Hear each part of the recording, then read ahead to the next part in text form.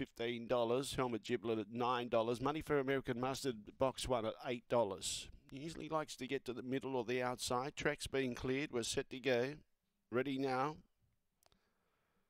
Away in racing. Rev Up Rob was a little bit slow away, and the inside two runners began better than it. Night Show and American Mustard trying to cut across in front of it, but he's trying to get through and get the clear run. But Hey Cisco began well. Going with it, Helmet Giblet now, and now we've got Impress Raja as well. Here's a good go on the outside. Hey Cisco the winner. Oh, golly gosh. Look, I think Impress Raja, Helmet Giblet, Rev Up Rob, American Mustard, any one of those for the minor prize. It was a real good go for the minors. And the finish, well, that's a problem, was a problem for sure. And married twice as well back there at the tail end of the field. Good go for the minors. 8 in a photo. Don't really know who's got the minor prize. Helmet Giblet was there. Impressed Raja was there as well. And the favourite was in the mix, Rev Up Rob. Not too far away was American Mustard. That's one for the judge for sure, but it's 8 in a photo. Hey Cisco, the winner.